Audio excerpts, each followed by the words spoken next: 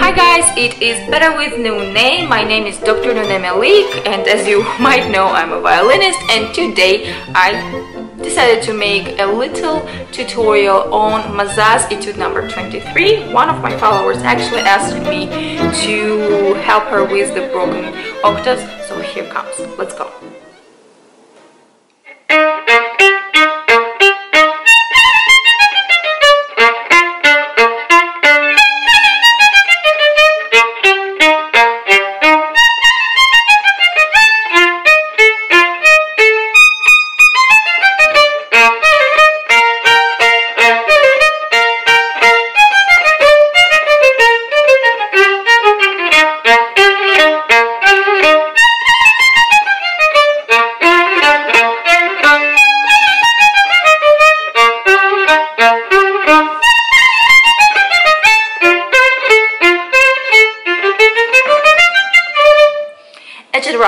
So what's really great here is that it is very characteristic also. It is a very musical etude, so you can actually have a lot of fun while practicing that, so I hope you really do. And now getting to the octaves passages, I'm going just to play a couple of bars before, and I'll get into the detailed tutorial how to practice those passages.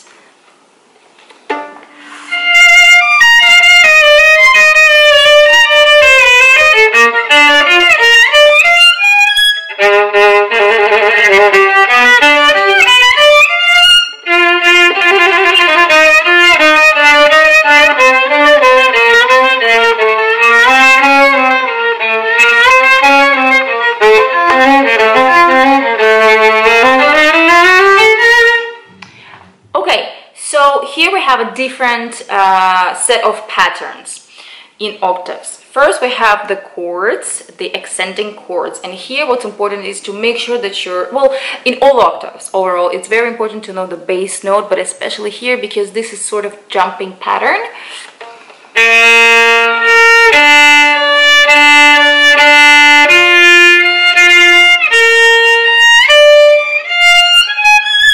Now we have a difficulty here. We gotta really make sure here, guys, that our fingers are as light as a feather, because your fingers should be extremely mobile here. Sort of, you know, the speed and the velocity, it only can be achieved if you have very little resistance on the string. So make sure not to create extra resistance on the fingerboard. And here,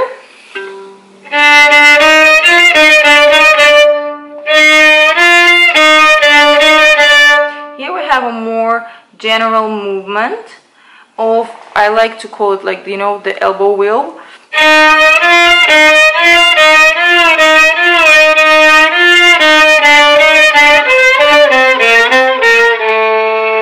Your wrist here is the most important and the main tool.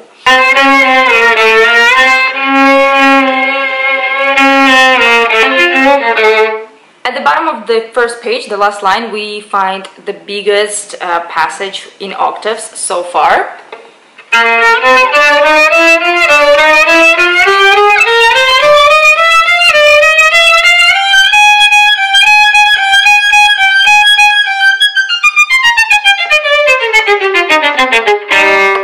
So here what's important again to really know your bass, like the bass line, the bass note. The finger really has to know where exactly it's going, and what's really helping me is the mental note. I always know if it's a half a tone or a tone. That's very important. Usually if it's a half a tone difference, you really don't want to move your hand that much because it just creates more instability in your left wrist. So just fingers and wrist.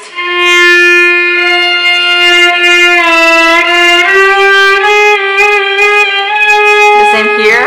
Here's the whole tone.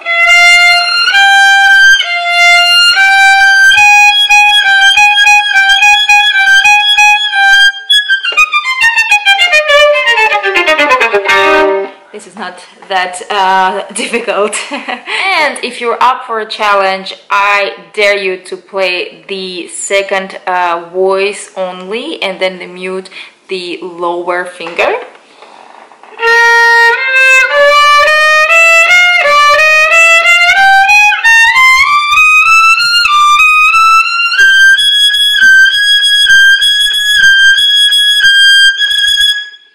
trust me, it will give you so much more control over your octaves. You have no idea. And the second page doesn't really consist of any new material, and what is interesting here, the patterns are repeating. So if you nail the first couple of octaves in the first page, you can easily tackle the whole etude.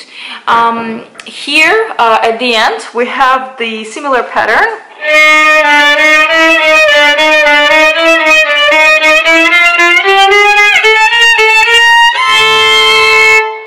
But you already know how to practice that one.